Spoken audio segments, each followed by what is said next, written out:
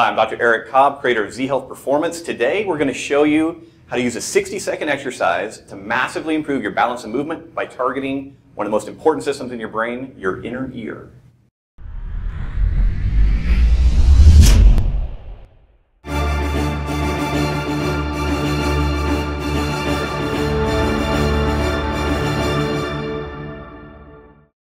You may have seen my video called Neurology 101, and in that video we cover really what I consider to be the most important concepts about the brain and the human nervous system. And we tell people that it works really with three primary needs.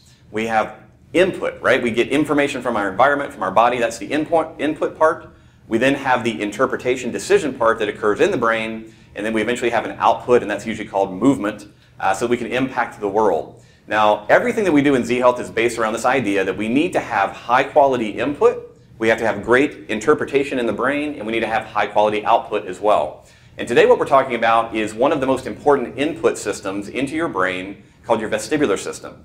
If you've heard me talk about what we call the pillars of fitness, those are see well, balance well, and move well. Today we're focused on that second pillar called balancing well, all right? And your vestibular system is what we call your onboard balance system. It's, a lot of people refer to it as your inner ear. And what I want you to remember is that you have an inner ear on the right side, you have an inner ear on the left side because you have two ears, so you have two inner ears.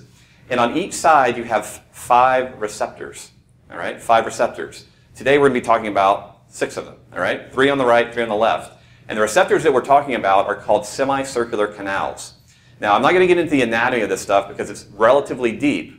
But all that you really need to understand for today's purposes to improve your balance and your movement is that these canals deal with head motion and keeping your eyes oriented on a target. And if they are dysfunctional, you're going to have major problems. People that have canal issues very often have vertigo or other big dizziness issues, but lots of people with mild canal issues that aren't getting dizzy still move poorly. And so one of the things that we do a lot in Z-Health is we evaluate these canals. We show you exercises to train them, to improve them, and that's what we're going to focus on today. So today, again, we're focusing on input from your inner ear. The exercise that I'm going to show you is actually called a walking VOR. Now, VOR stands for vestibulo-ocular reflex. And one of the most important things that these canals do is they keep your eyes steady when your head is in motion. All right? So think about that. Keeping your eyes steady while your head is in motion. We tell people that if your VOR is broken, your visual field will look like one of those 1980s home video camera movies where everyone's getting sick going, I don't want to watch the dog anymore. So if your VOR is a problem, it's going to disturb your gaze a little bit. So we have a lot of different exercises that we teach, but the one I'm going to show you is relatively advanced. But we're going to follow the basic Z-Health protocol. The way that, what I mean by that is that we're going to test something in your body, and then we're going to do the exercise, and then we're going to retest the same thing and see if you improved. If you improved, awesome, you can keep doing the drill. If you don't improve, it may mean that you don't need it or it's too challenging for you. All right? So we're going to start off with some basic assessment. For myself, I'm going to test some ranges of motion. One of the things I like to always do for myself is to do what I call a scarecrow.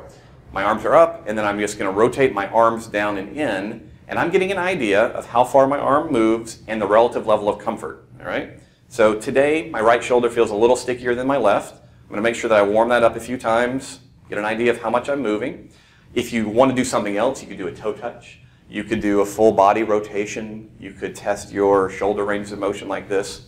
Really doesn't matter to me what you choose, but I want you to choose a movement. I want you to perform that movement maybe 10, 15 times to warm it up, and then we're going to do the exercise. All right, now the exercise is very simple looking, but it may be too challenging for you. If you have had any kind of inner ear issues, you get dizzy regularly, anything like that, I do not want you to do the exercise as I'm demonstrating it. I want you to do it in a simplified format called sitting.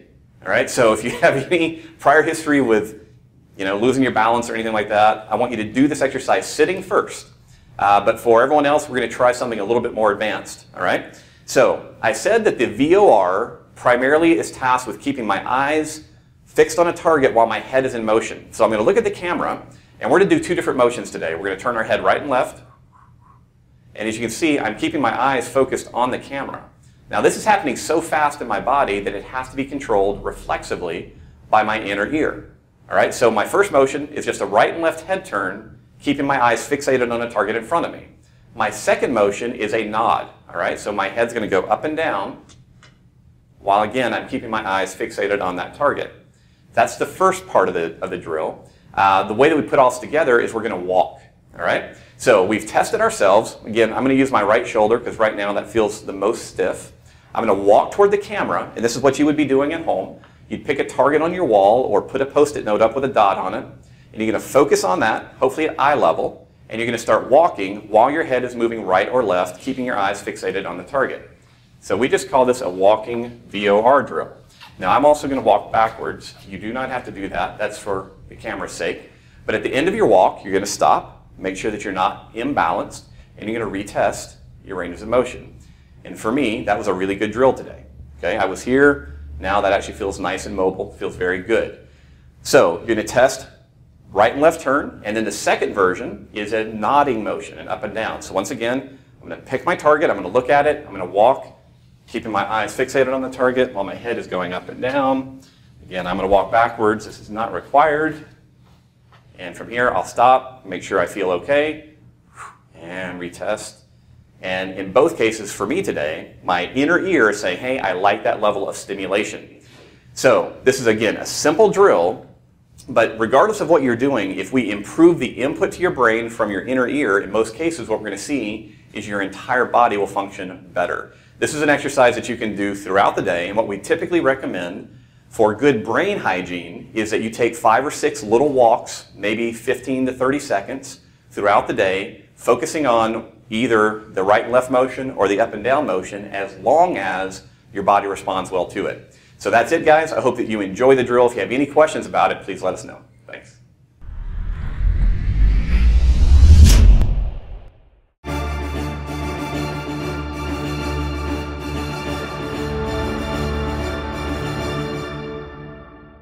Okay, so we're going to be doing is we're going to be walking toward the camera.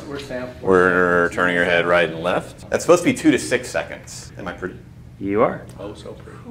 Go, sir.